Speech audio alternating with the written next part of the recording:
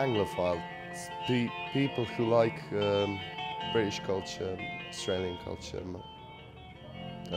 New Zealand, American, Irish, everything that's connected to Britain and England and English language.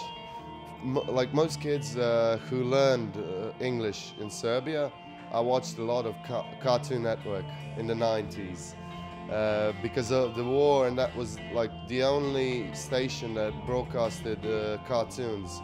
And sort of like my parents were let him watch cartoons in order not to focus on the stuff that's going around, the war, the sanctions and everything.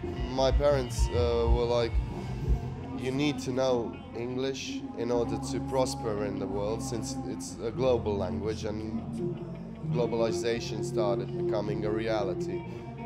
They started me in English school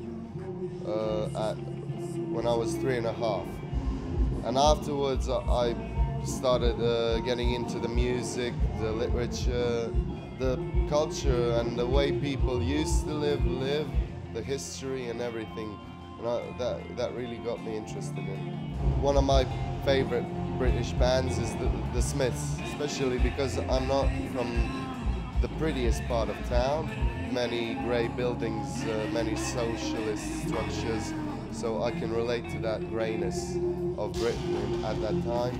And it really, I sort of get that and feel that. I like to think of myself as a person of the world, because that's the greatest appeal, the mixture of cultures and creating that melting pot.